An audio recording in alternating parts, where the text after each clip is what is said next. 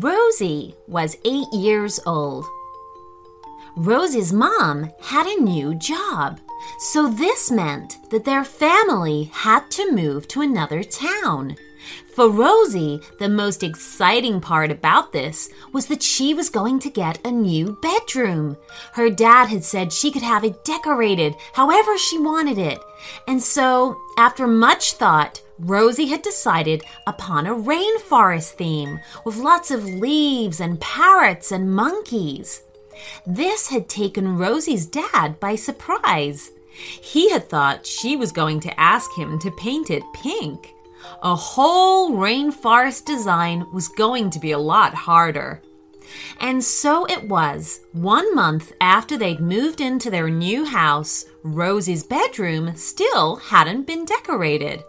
It wasn't a dreadful bedroom, just plain white walls and not much else. But for Rosie, it just wasn't what she'd been hoping for. Whenever she tried to ask her dad when her room was going to be decorated, he never seemed to have the time to do it. "Oh, I've got some plumbing that needs doing in the bathroom," he would say, or "the hedge needs trimming in the garden," or "these new tiles won't get on the kitchen wall by themselves, you know." Meanwhile, Rosie's mom was spending longer and longer hours at work, so much so that most days she had left the house before Rosie was awake and didn't come home until Rosie's bedtime. All the fun of moving house quickly wore off, and instead, Rosie felt disappointed, sad, and a little bit lonely. She tried to fill her days by playing with her toys, which often meant organizing a tea party for her doll, her cuddly unicorn, and a purple teddy bear called Jeremy. Jeremy was always a nuisance at tea parties because he never sat up properly and was forever toppling over. On this particular day, Rosie had spent 5 minutes trying to get Jeremy to sit up, and then was just leaving her bedroom to fill up the teapot with some water from the bathroom when Jeremy slumped over again. "Ah!" groaned Rosie as she turned her back on the fallen teddy bear. As she was returning with the full teapot, she decided that perhaps Jeremy wouldn't be invited anymore. She'd find someone else to join the tea party from amongst her toys. But as she stepped back into her bedroom, she was greeted with a strange sight. Jeremy was sat upright. That's odd," she said. "I'm quite sure you had fallen over, Jeremy." That night, there was a terrible storm outside with great big gusting winds. Rosie's bedroom window was half open, and so the wind flapped her curtains while the noise of the gale kept her awake.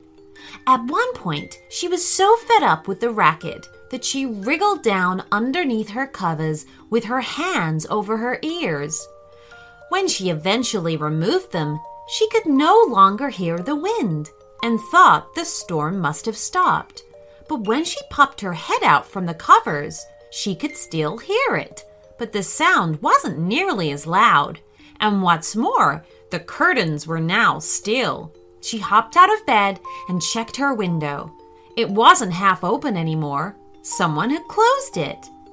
The next morning at breakfast, she was pleased to see that her mom hadn't left for work yet and was enjoying a cup of black coffee made by her dad. "Mom, did you shut one of my windows last night?" Rosie asked. "No, darling," said Rosie's mom. "It wasn't open when I got home from work and looked in on you. You must have imagined it being open." Rosie looked at her dad. "Jeremy fell over at my tea party, but when I came back in the room, he was sat up again. Did you stand him up, Daddy?" "Tea party? No, Pumpkin. I was busy in the garage all day yesterday. You must have imagined him falling over." But Rosie was sure she hadn't imagined either thing. Something was going on. She spent the rest of the morning playing in her room. But she wasn't just playing. She was also conducting an experiment. Firstly, she carried some clean socks to her drawer, making sure to drop one on the floor as she did so. 5 minutes later, she checked the carpet and the sock was gone. She found it in the drawer. Then Rosie got her wooden building blocks out and pretended she couldn't build a tower.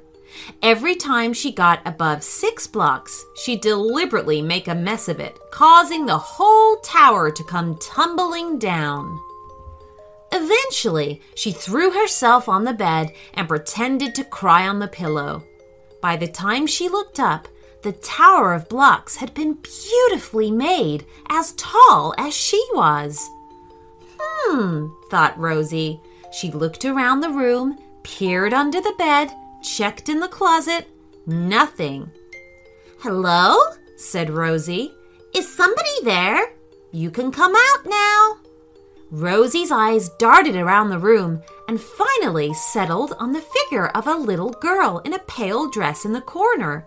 She looked incredibly shy, but more noticeable was the fact that she wasn't quite all there. In fact, you would say that she was positively see-through. "Are you a ghost?" asked Rosie. The little girl nodded her head slowly. "Would you like to have a tea party?" Again, the little girl nodded with the hint of a smile. "That's good. You can take Jeremy's place. I'm sure he won't mind," said Rosie as she hopped off the bed. And so the two very different girls had a wonderful day together. And soon the little girl ghost was chatting away with Rosie.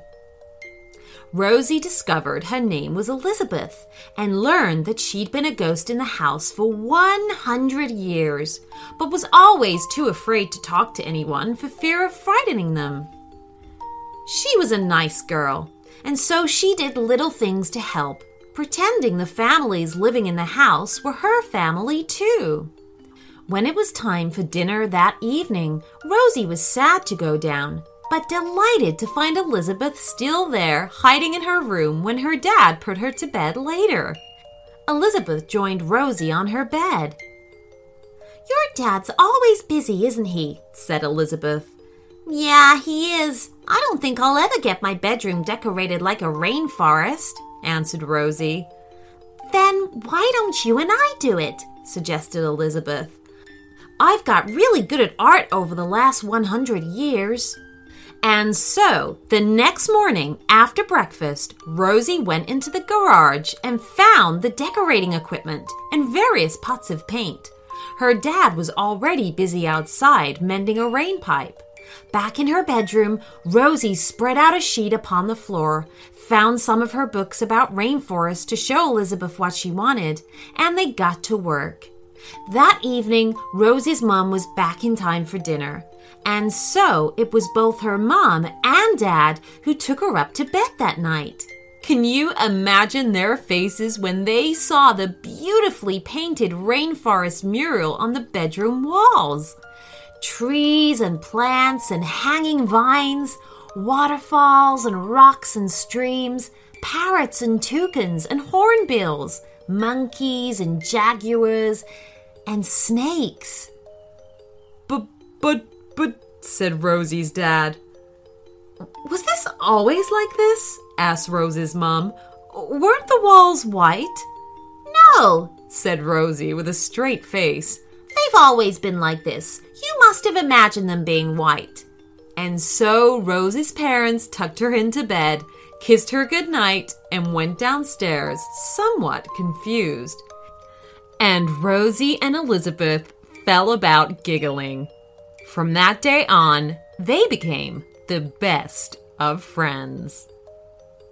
The end. So that you don't miss a single episode, just click that subscribe button.